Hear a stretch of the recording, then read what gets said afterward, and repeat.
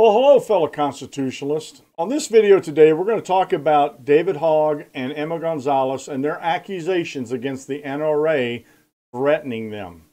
Now, I have a couple articles here I want to share with you today, but before I get into those, let me show you, if you don't know who they are, this picture coming up here is David Hogg, and then the next one coming up is Emma Gonzalez. Now, these are the two that are like the most prominent faces of March for Our Lives movement, okay? And it's really funny how they can go through these interviews and say what they're saying, and the interviewers don't challenge them. Now, I don't expect the NRA to challenge what they're saying, because I think the NRA is playing this smart. We'll talk about that in a little bit. But I've been trying to chase down proof that the NRA has been threatening both David Hogg and Emma Gonzalez without much success.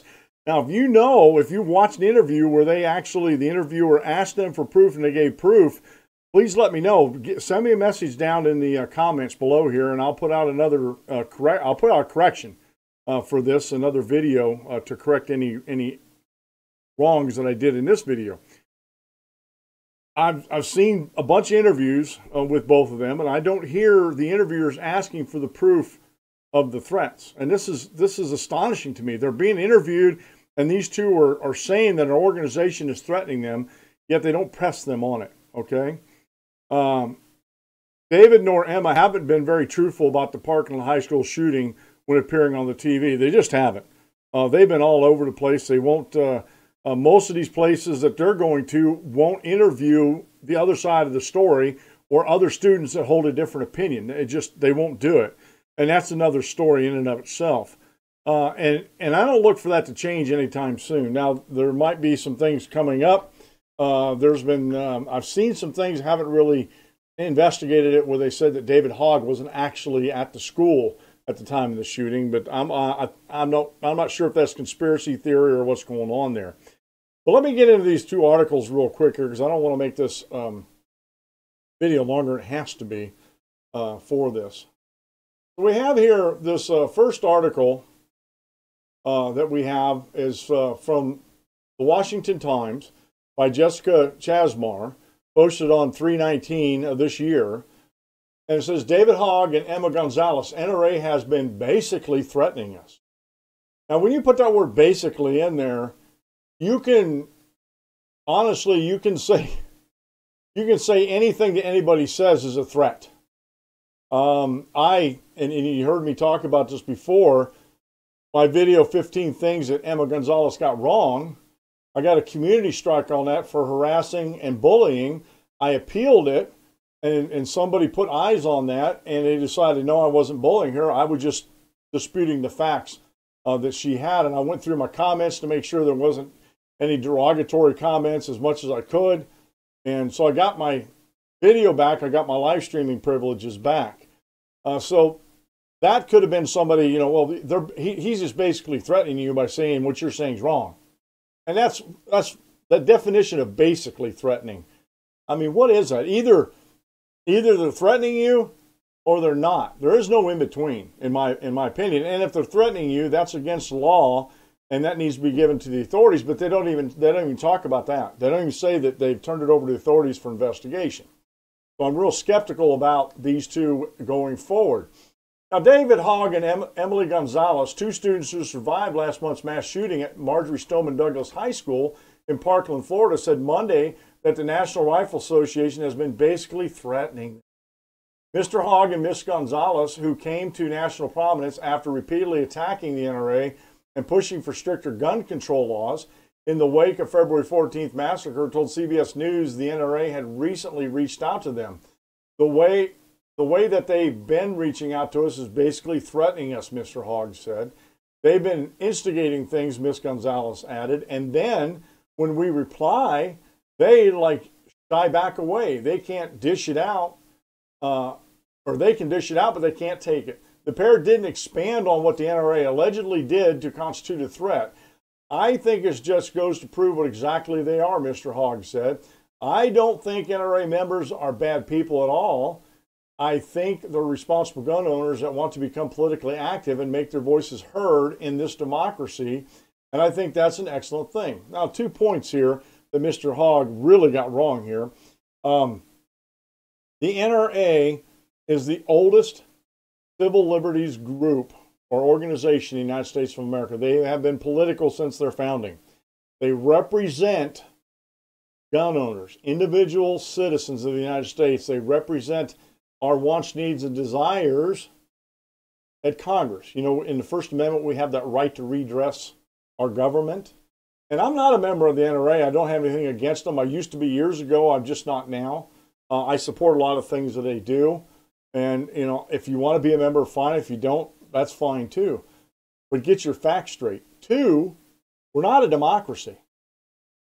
Progressives and those folks that are behind all this, behind Mr. Hogg and Ms. Gonzalez, they want everybody to believe that we're a democracy and that we can just go to the ballot box and vote our feelings, and that's going to change everything in the country. The last president we have, President Barack Obama, did nothing to dissuade this idea of a democracy because he used the same term. A lot of Democrats use it. A lot of Republicans use it too. So it calls it a democracy. We are not a democracy. We are a constitutional, representative republic. And a republic protects the minorities from the majority. And I'm not talking about skin color, race, ethnos. I'm talking about opinions. I'm talking about politics here. And a republic protects the rights and freedoms of the minority against an unruly majority. In a democracy, there is no such protections. 51% of the people can vote to take away your rights. And that's what they wish they had here in the United States, was a democracy, that they wouldn't have to go through this pesky amendment process to do away with the Second Amendment. And make no mistake about it, folks, that's exactly what they want. They want to take away your Second Amendment rights. They want to confiscate your guns and only leave the guns in the hands of the government. Now, the irony with that, and this is also something that's kind of funny too, the irony of that whole situation is that they keep calling President Trump Hitler and his minions, you know, the Gestapo and Nazis and all that kind of stuff. And yet they want the government and the police to be the only ones to have the firearms or have the guns. They're all over the place, folks. They're such hypocrites. They are really such hypocrites that it just goes beyond belief. And let me make a couple points here. The pair, Mr. Hogg or Ms. Gonzalez, never expanded on what the NRA allegedly did to constitute a threat. Never. Not in any of the interviews I saw. 2, the NRA, as far as I can find out, has not responded to Mr. Hogg's or Ms. Gonzalez's criticism or their statements of threats. And 3, I think the NRA is being very smart here in not answering these bogus, in my opinion, bogus criticisms or bogus statements that they're basically threatening us because it's a type of Kafka trapping. And if you don't know what Kafka trapping, it's K-A-F-K-A, Kafka trapping. Look that up. It's very, very interesting. Look that up. And if the NRA comes out and does any type of apology or anything like that, they got them. And that's called Kafka trapping. And I think the NRA is not going to play that game. At least it doesn't look like they're going to play that game right now. Now, everything, you know, all the cards laid on the table here, the ones that are pushing this narrative the most about gun control is the lamestream media. It's the lamestream media. And the reason why they're doing this is, well, basically because they can.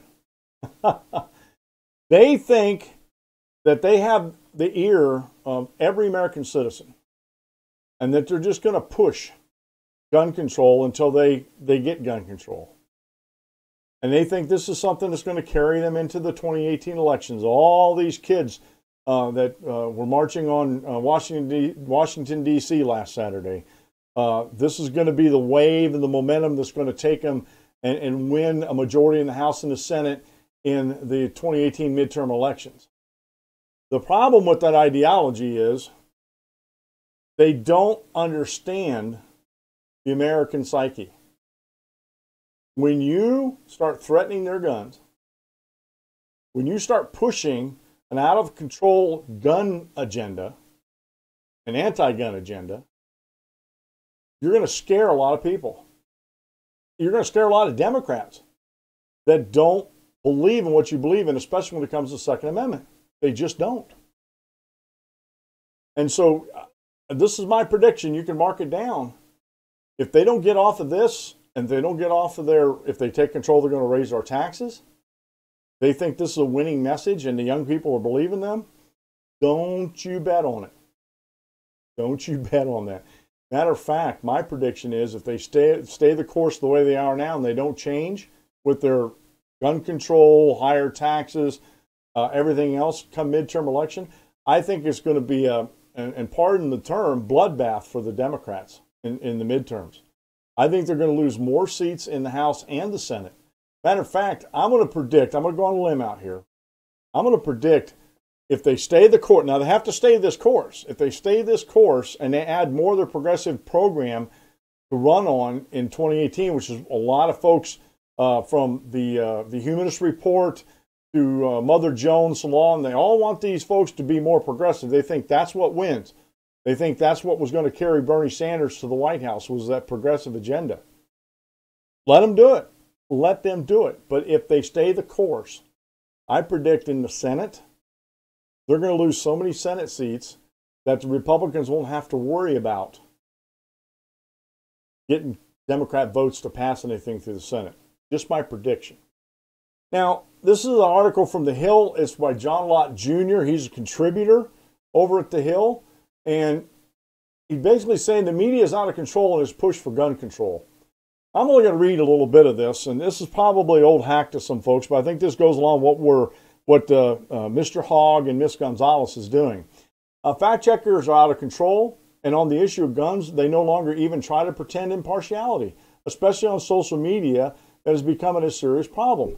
Facebook has been working with organizations such as PolitiFact, Snopes, and Fact Check to filter news.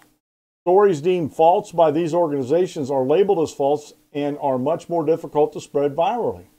A couple of years ago, Fox News Special Report cited some research on mass public shootings by the Crime Prevention Research Center, which I preside over. When that old story recently started trending on Facebook, Snopes stepped in to stop it. Snopes' verdict was that our numbers were accurate based on the CRPC's definition of a mass shooting, but were also extremely misleading. How can you, I got to stop this. How can you be accurate and misleading at the same time? To me, that doesn't make sense. That dog just ain't going to hunt. I read on. President Obama kept claiming that the United States was unique in terms of mass public shootings. So in 2016, we looked over the years of the Obama tenure and found that Europe had experienced more casualties per capita and a similar rate of attacks compared to the U.S. Snopes' attack never mentioned that we had used the FBI's traditional definition of mass public shootings. This definition excludes gang fights over drug turf and specifies what constitutes a public place. Instead, Snopes referred to the definition used by Michael Bloomberg, Every Town for Gun Safety, and Mother Jones. Now, those two organizations are some of the most progressive leftist organizations in the country, and you can't, honestly, folks, you can go over and look, but you can't even trust the stats and the information put out on Every Town for Gun Safety. It's that bad. Go do your own research. Don't take my word for it, but it's that bad. So Snopes didn't exclude violence such as gang fights, nor does it require 4 or more people to have been killed, even though Every Town and Mother Jones followed that standard themselves. Instead, Snopes utilized a new definition adopted by the FBI in 2013, which also counts shooting with 3 fatalities. Presumably, the Obama administration favored this methodology because it produced an increase in the official count of mass public shootings. But Snopes didn't bother to mention that the 4 more definition has been in place for over 3 decades and is still used essentially by all academics. Now, that's where I'm going to leave that off on there, because it just continues to go on that further and further and further. And the one thing I want to point out about that last article, when it comes to the fact checkers, I want you to be your own fact checker. I want you to go do your own research on this and quit relying on these sites that say they're fact checkers. Because all of them make mistakes, and a lot of them make more mistakes than what you realize. And you can do a good job researching yourself. It doesn't take long to research some of this stuff on your own. I use a search engine called DuckDuckGo. We talked about this on Friday's show. I use this search engine, and I think it's way better than Google. And it actually gives you the basic when it goes to searching. You don't have to wade through miles and pages and pages and pages to get through all the junk and all the copy, all the ones that are just duplicated, one right after the other. Do your own fact checking, and fact check me. If you think I'm saying something wrong here, tell me. Put it down in the comments down there, folks. I appreciate everybody that's been coming to the channel here. After I've come back off that community strike with Emma Gonzalez, the 15 things she's done wrong, the views have been climbing on that. I won't say it's viral, as YouTube would say viral. It's viral to me because I'm getting a lot of views on it. I'm gaining subscribers to that. Comments, oh my goodness, I'm getting all sorts of comments on it. Good positive comments about what I said, and critiquing me. Some of them actually critiquing me on what I said. I appreciate that. I appreciate all the comments. I actually look at all the comments that come through. YouTube makes it easy for creators to do that. So I look at them, I'll comment. A lot of times, if I like it and I don't want to comment, I'll just give you a thumbs up. If I don't like it, I'll give you a thumbs down. I want you to do the same thing with my program. Give me a thumbs up or thumbs down. Tell me what your thoughts are. Critique me. Help me to make this show better. Like I said, like it. Support me. I have a PayPal and a Patreon site. I need your support. I'm still doing this for free. I don't charge anybody anything. I do have some supporters now. I pray that I get more of them in the future here. Share this. The best way I can tell you to help me with this whole thing is to share it with folks, word of mouth. Tell them you like this, you like what I'm saying, you like what I'm doing, you want to help me out on the program here. Share it. And most importantly, if you really like what I'm doing, subscribe to it and hit the notification bell so you know when I put out another video. We're going to be in the next videos, we're going to be talking about the Second Amendment. We're going to talk more about Mr. Hogg and Ms. Gonzalez and some of the other things that they're doing and they're about. And we're going to have some short videos coming out here towards the end of the week. And I just hope and pray that I get this done. And I just thank you again. Thank you for coming by and watching my videos. Remember, if you aim at nothing, you'll hit it every time. Have a great rest of the day, folks, and God bless, and we'll see you on the next video.